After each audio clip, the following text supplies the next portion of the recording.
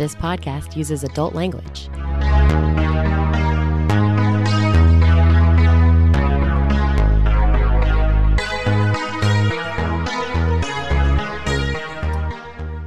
My name is Kevin. And I'm Elizabeth. And this is the Less Than 83 podcast. How are you doing, Elizabeth? Hanging in there, Kevin. All right. So today we're thinking about talking about NRE. Do you mind giving us a little definition of what NRE is? Sure. NRE stands for New Relationship Energy. And it's kind of that period in the beginning of a relationship, any relationship, where things usually seem very glittery and intense. You're kind of obsessed with your new partner. They can do no wrong. Everything seems great. You think about them a lot. You know, you have lots of sex. So NRE is a period in most relationships near the beginning where one or both of you is experiencing a high. Yeah. You know, we're social creatures and our brains really incentivize us to connect with other people. And one of the ways it does this for romantic relationships is this phenomena that kind of, if I'm not mistaken, the poly community coined the term. I never really hear it used or have seen it used before the poly community really like brought it up as a topic, as far as you are aware. Yeah, I've never heard NRE discussed in monogamous communities, but then I'm not really part of monogamous communities, frankly. Yeah. But yeah, I think it's probably accurate to say that the non-monogamous community coined the phrase NRE. We've made up a lot of words to help describe things that show up in other relationship dynamics, but just become more prevalent when you're having multiple relationships. Definitely. So how do you experience NRE? Are you someone who like gets it real hard? Are you somebody who like experiences it slowly? I feel like it's different for everybody. Yeah, I think you're probably right. I guess, I mean, this is so poly, but it depends so much on the relationship. Like, it depends. Yeah. I have a newer partner who lives in DC, 2 hours away from me. And so we talk by texting like all the time, every day.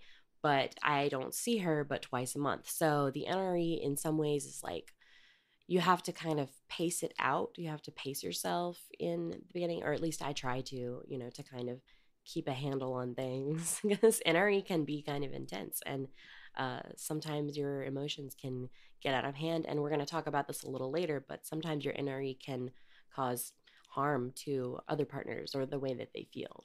Yeah, there are a lot of like aspects that really play into NRE, like how you feel it and how those feelings change your behaviors towards your life in general or your current partners.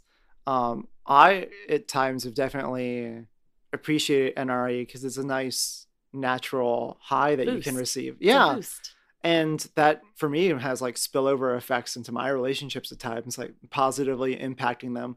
But it also oftentimes has caused difficulties because your attention, especially in my opinion, is like really affected when you're in NRE. I coined a term specifically leading group events called the Adonis effect.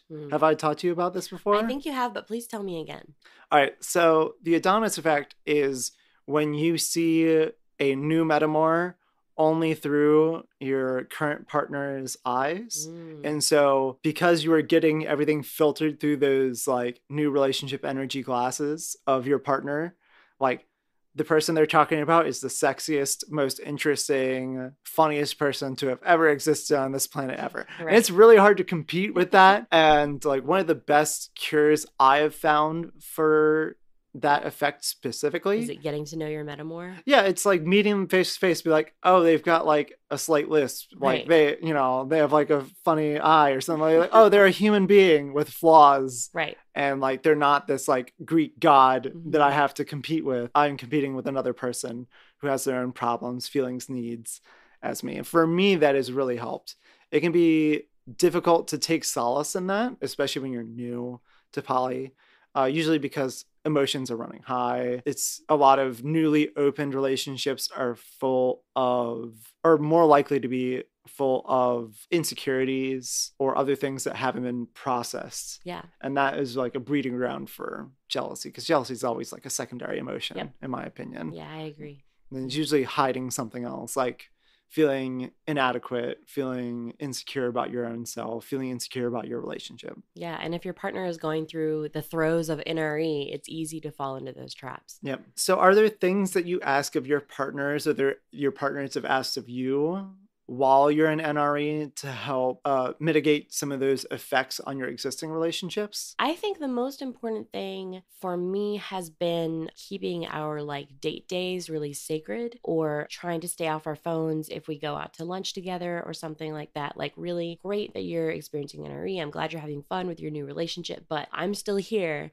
And, I would really appreciate the respect of keeping our dates sacrosanct. And like, if I'm sitting there and you're texting your new partner the entire time, I'm going to feel a certain way about that. Yeah, I think that just making sure that we don't like, skip date days that during that period and things like that. So, yeah, just I guess keeping the dates really sacred as much as you can, Yeah, life I and think that really definitely helps solidify your feeling of place in the person's life, mhm. because that can be difficult to have when you don't have when you're introduced to this new effect.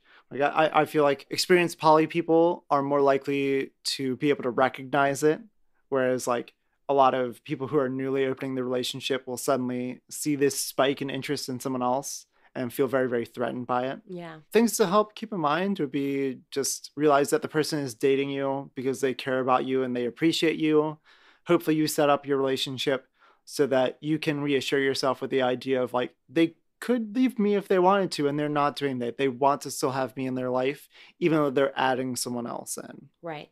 I actually find that aspect of polyamory really reassuring because, my partners choose me Yeah. every day, and they could easily not date me. They don't have to date me, like they're not required to.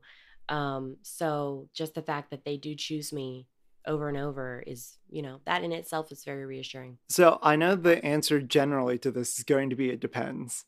But for sake of understanding, how long do you usually experience NRA for? Like what's a good range for you? Or is it like a predictable time and like it doesn't really depend on the person for you? NRE for me has spanned all the way from like 3 months to like 3 years. I think it kind of depends.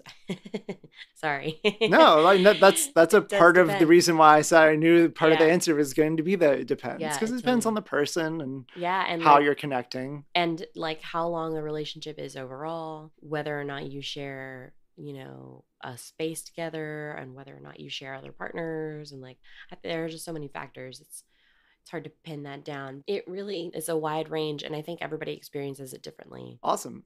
I I'm trying to hold back from talking about myself, but No, I'm I want a to hear like about your. for me like it's really interesting because it can span anywhere from a couple months to about a year. Yeah. And for me, like I think I cut off the NRE time based on like what feels like a really extreme change from my normal. Mm-hmm. And so that doesn't happen to me like for as long as 3 years like you've experienced before.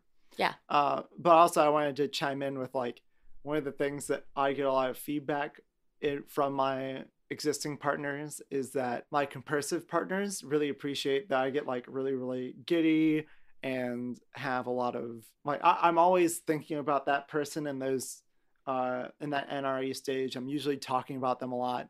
And something one of my partners, the reason why I wanted to talk about this is one of my partners recently started seeing someone.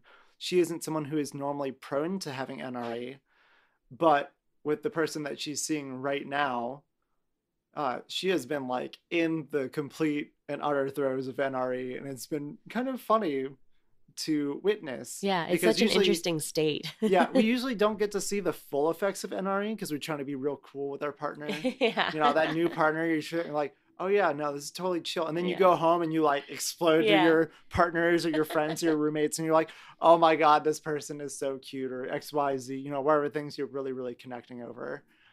And I've had partners where that's really difficult for them to hear about that all the time. So they're Yeah. like, you need to go talk to your other partner who really, really enjoys hearing about these things. Cause like I'm in a rough mood, or like I'm still trying to cope with all the changes. So you go, you know, nerd out to them for a little while, like get everything out, and then come back to me and we can like chat about regular everyday life. Right. Because like I don't want to hear for the 8th hour. And like, this is where I'm at. Like every time I hang out with my partner, like the person comes up 3 or 4 times. Right, right. It's like funny because like to me, it doesn't really bother me, especially the state of our relationship right now.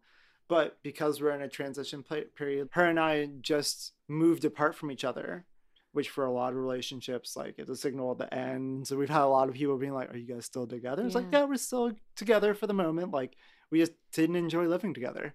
And the nice thing about poly is like that doesn't have to be a death sentence. It Yeah. doesn't have to be a monogamy, but I feel like the urge to follow the relationship escalator of casually dating, seriously dating, exclusively dating, Getting engagement, engaged, buying the marriage. house, getting the house, Yeah. 2.5 kids in a Yeah. dog. The real hard part is the 0.5 kid.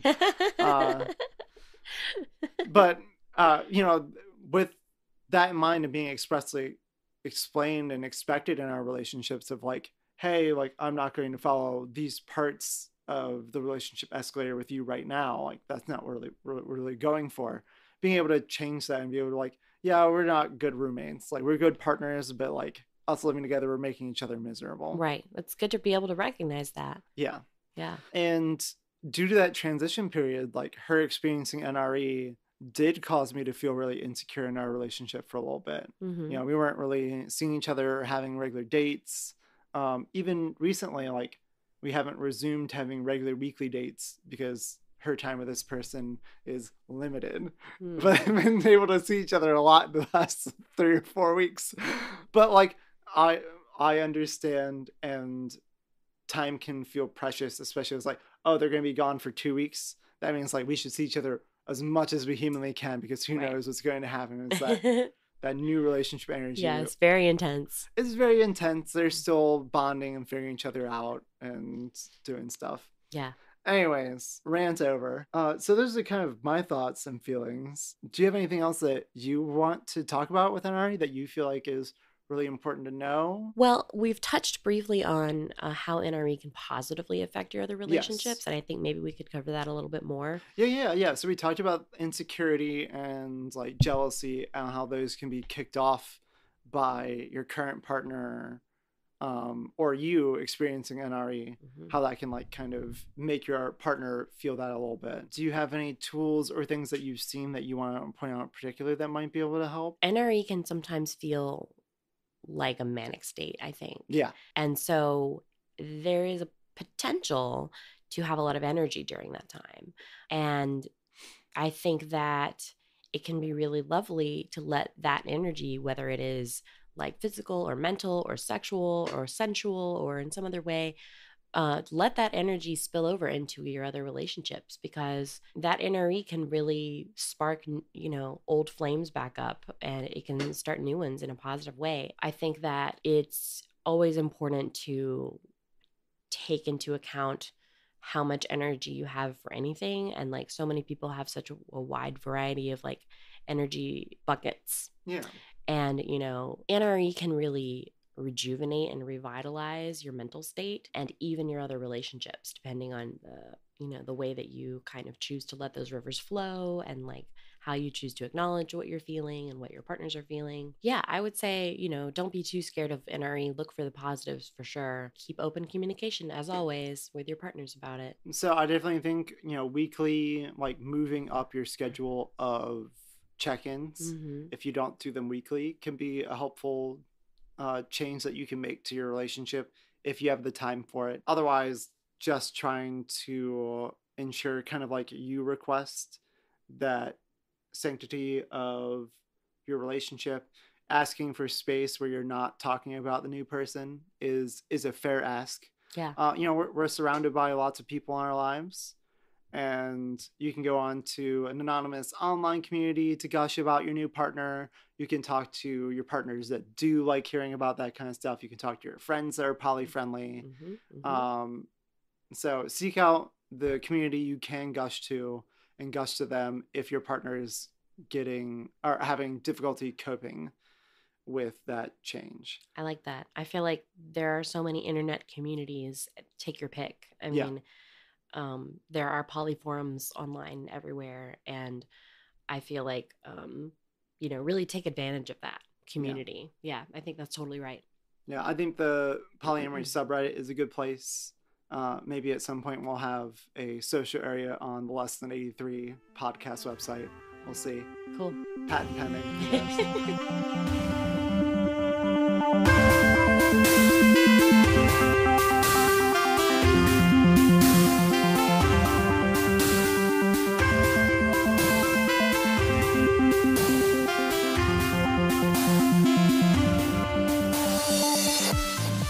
And welcome back.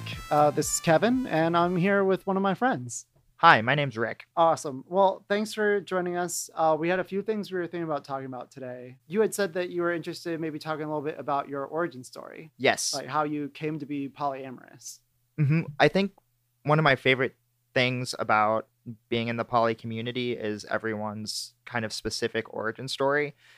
A lot of them are similar, but no two are exactly the same. As far as origin stories go, mine specifically, my partner and I met in college and we started dating sort of like a week into our relationship. She was like, "So, how do you feel about open relationships or seeing other people?" And at the time, I was pretty young, probably like 20 at the time. And I was like, "I'm not into it. No, thank you." And we sort of developed our relationship. As time went on, we got comfortable with each other. We trusted each other.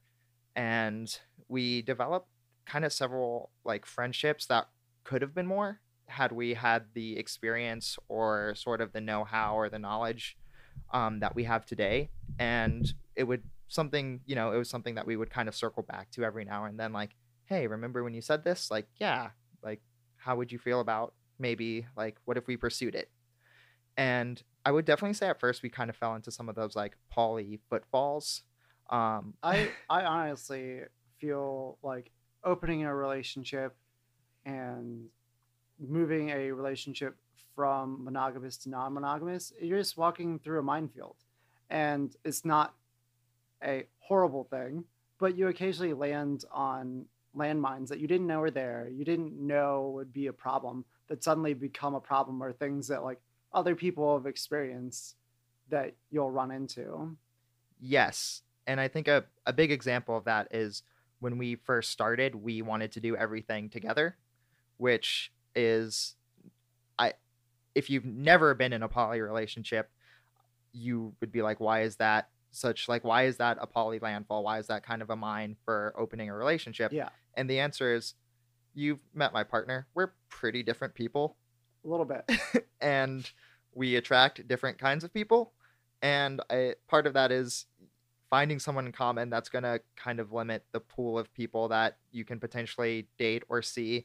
And also, even if you find somebody, you're not going to have the same exact relationship with someone as somebody else. It's just not going to happen. And if you're kind of limiting yourself in that way, like, "Hey, we have to do this together," it's unfair to the person you're bringing in. It's unfair to the relationship. It's just not super great. Well, it's also just really, really difficult. Finding one person who's interested in me is hard. Finding somebody that'd be interested in me and my partner is exponentially harder. And then just trying to find somebody that not only likes me, but who I am interested in is just another level of difficulty. That you have chemistry with, that your partner has chemistry with, Yeah. that your partner's partners have chemistry with. And it was definitely one of those things where it was a good learning experience, and you kind of have to take things at your own pace. So for us, we I'm putting air quotes up, dated this one girl for a while, and it was okay. We had a lot of fun. There was a lot of hanging out, but nothing really kind of past that. Kind of surface level stuff was happening, and then it didn't work out, and we all kind of went our me and my partner stayed together, and the third she left. And then we met another partner who we dated for a long while. And at the end of the day, my relationship to her was very different than my partner's relationship to her. And that was one of those moments that we had where we're like, this isn't developing. We are developing relationships separately from each other with the same person, but they're happening at different speeds. So that was like kind of a big moment for us to kind of like open up was realizing like you have to develop relationships and let them give them the space and trust to grow. That's part of polyamory and kind of being open. Yeah, I mean, in my own experiences, even outside of trying to date, as a couple, or I have had experience in the past where, for me, it's been a little bit differently. I've very rarely overtly tried to date somebody that my partners were dating, or tried to have one of my partners date another partner. But it happens that some of the people who I date have similar tastes in people as I do.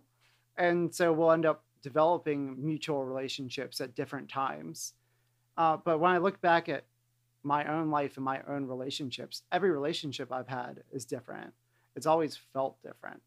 And it was a big kind of like dawning moment for me to realize, like, oh, this happens with other people as well. Like, other people are going to have a completely different relationship and different feelings to my partner, than I am.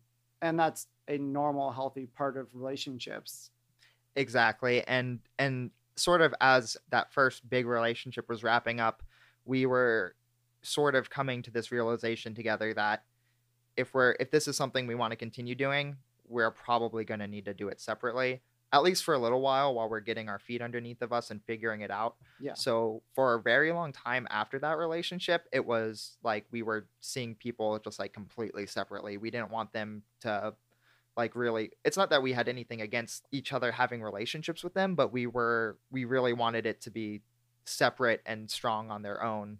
That way they could have that space and growth that's needed. So I would say we were dating separately for a while, and then eventually we kind of got to, I guess, like most recently we've been seeing the local poly support groups. We've been going to meetings, and it's been a lot of fun meeting people. And that's another thing that I didn't really realize, like how much I would like, was going to the poly meetings and meeting similar people, and even just having friendships in a poly setting is really great. I've always really felt like it was extremely important. When I went to some of my first community meetings, I really didn't know what to expect. And I'm someone who I'm extraordinarily shy outside of like what people see me when I'm doing things and like presenting or organizing an event. I am like a very opposite person that when I'm not in charge, when I'm not like the person there to like make sure everything is going and happening and like being the talker, I sit the hell back and I You relax. you get a And little quiet sometimes, and I am a very quiet person in group settings with people I'm not familiar with. I'm a ham when I know people, I'm really, really close to people, or if I'm in charge. Outside of that, I clam up. But it was really, really helpful for me to go to those meetings and just see other people. See other people are doing it and happy and are okay and know how to have relationships like this, and have screwed up and still managed to salvage, or just like had those common pitfalls to be able to warn you about, was invaluable to me when I was first starting out.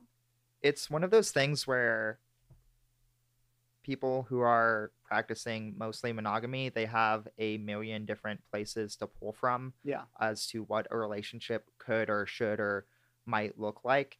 And for people who are not polyamorous, who are not monogamous, who are ethically non-monogamous or polyamorous or anything like that, there's not a lot of source material for you to be like, oh, this is kind of what I like. Like, I really like this in a relationship, or I really like that. Oh, somebody does it this way. I never thought to do that. Yeah, like, I oh my said to god, that myself, makes so much sense. How, like, why didn't I think of that before? I mean, because we absorb things through the culture that surrounds us, for both good and bad. And monogamy is the default relationship structure in the Western world.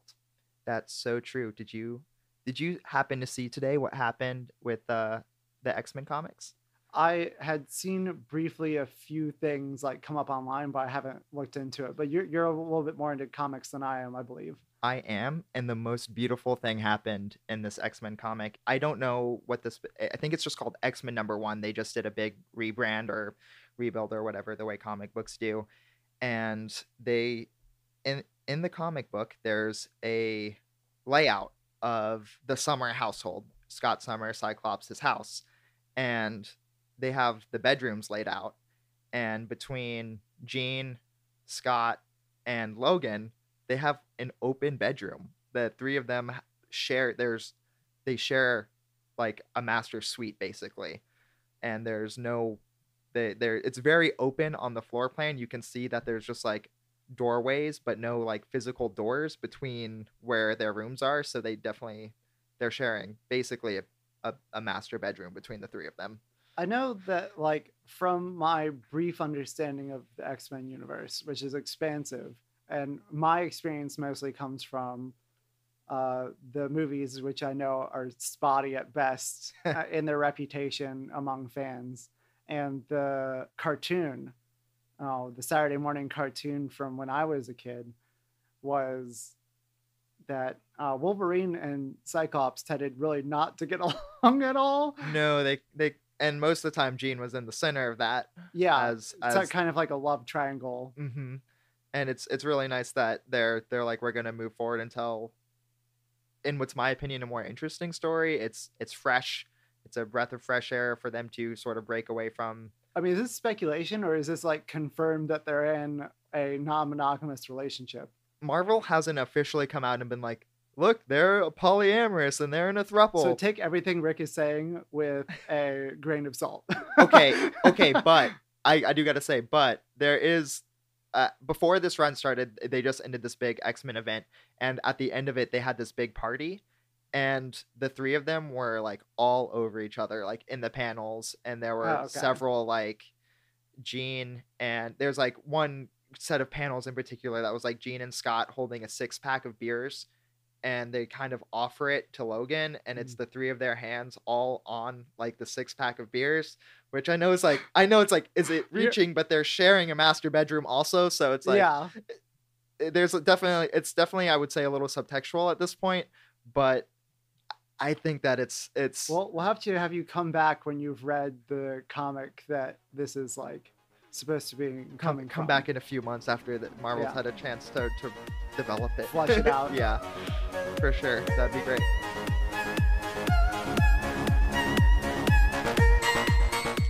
You can find us on Twitter, through email, or on Reddit. To submit your questions or to recommend topics, please reach out to our contact info in the show notes. This episode was edited by Jordan Davis. Music is by Antilude, and logo designed by Carmen Bolden.